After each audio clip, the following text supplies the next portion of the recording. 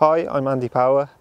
Match fishing is my life, it's all I think about and it's all I want to do. I've been lucky enough in my time to win quite a few big matches and qualify for lots of big money finals.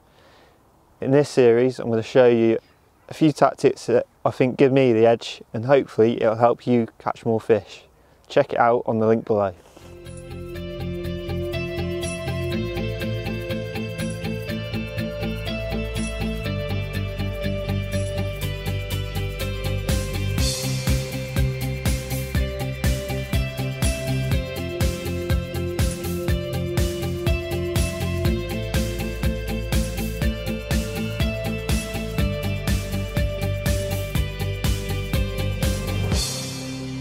So I've just clipped up at 16 metres on my clip and I've put an ounce bomb on, and if I cast out now I've just found that at 16 metres it's actually quite silty.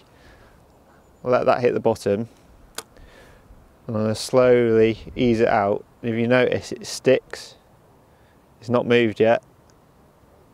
Now it's moved, that's telling me it's quite soft. But if I come back another metre and clip up, it's actually quite hard, so I'm going to fish there instead at 15 metres. I'm going to come back about a metre, but I'll measure it in a minute. I'll show you the difference there. I'm going to let that hit the bottom. I'm going to move it slowly out and it's dead smooth, so that's hard bottom and not the silt. So I'd rather put a quantity of bait on that hard bottom, and I think they're going to feed a bit more confidently over a big bed of bait on a hard bottom than they will in the silt.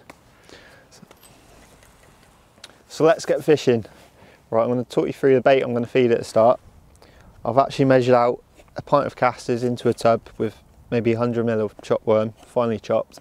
I was here a few weeks ago and I fed probably 2 pints of bait at the start and left it alone.